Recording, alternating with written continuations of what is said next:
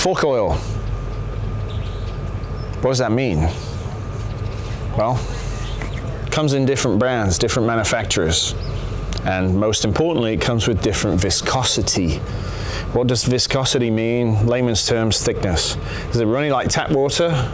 Or do you need a spoon to pour it out with? It doesn't quite get that bad, but you get the analogy. So, usually your manufacturer will specify what fork oil viscosity belongs in your forks. And that is in a factory shop service manual. And that goes with that bike. So, if you want to keep your bike at factory spec, you do exactly what the manual says, and you take the bike in and you get it changed to the same volume. But to do that, you have to strip it completely. And one of the most common mistakes I find is that it's not been clear on the work order what to do. So, if we're talking about viscosity,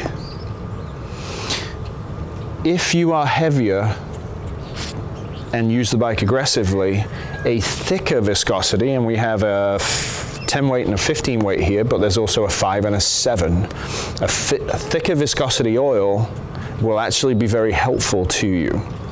If you are slightly on the lighter side, then a slightly thinner viscosity might also help the suspension work better for you. It's not what the manual says. So, back to Life of Brian and somebody saying Jehovah and rocks throwing from all different angles. Can you change viscosity other than what the manufacturer says? And for me, absolutely, because how much do these cost versus how much does it cost to get a new cartridge kit? $1,300. How much is this? How much is that? So changing oil viscosity can really help you based on your weight. The other way it can help you is seasonally. Maybe you run thinner oil through the winter because it's colder, and forks stick out in ambient air, so they stay cold. So thinner oil might give you much better fork response in the winter. Summer, much hotter, go to thicker oil. You can stay within the brand the manufacturer suggests or recommends, or you can go outside of that. So viscosity is very useful, and not just the book says this, so this is all you get. You just have to think outside the bun or the box or however you frame that. The other part about viscosity, Bel-Ray's 10 weight is not Maxima's 10 weight. So Google a fork oil viscosity chart, see what your manufacturer recommends in their service shop manual, and then see what that viscosity index number is.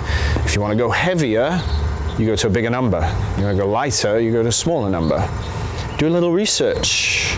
Fork oil's cheap. You're supposed to change it about every 6,000 miles, maybe 10,000 miles maximum. Would you keep your engine oil in 10,000 miles? No. Change your fork oil, because with age it breaks down and it gets thinner, so the viscosity changes.